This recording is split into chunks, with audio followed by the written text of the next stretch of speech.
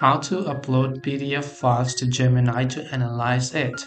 Now, this is not a question of Gemini or Gemini Advanced. Even if you are on the free version, you should be able to upload images, but it does not support a PDF format. So if you have a certain document, let me just go ahead and show you, let's say, some of the documents that I have right here. I'll just go to this document section, and let's say that there is a certain type of document that maybe you want to go ahead and then ask it to upload on Gemini, but it's not letting you do so.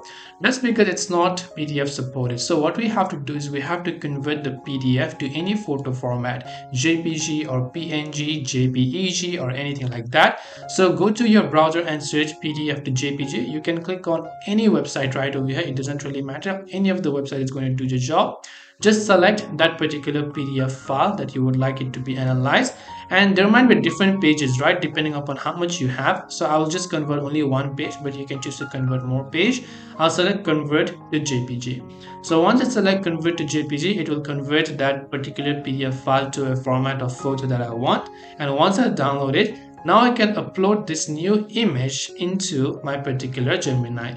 Now this is still in a zip format, mind you, so we have to extract it. So I'll click on start download right here. Once I click on start the download option right there, I will simply go to open folder. Now sometimes it could be in this zip format, so you might have to extract it to extract those particular images right there.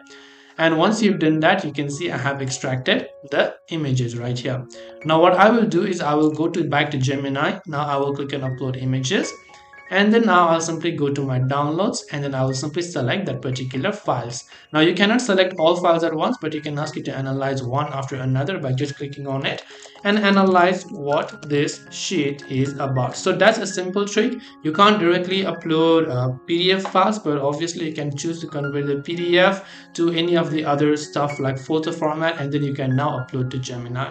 So I hope this video really helps you, and if you have got any questions, feel free to also leave them down in the comment section below. Thank you for watching till the very end of this tutorial, and as always, see you soon in our next video.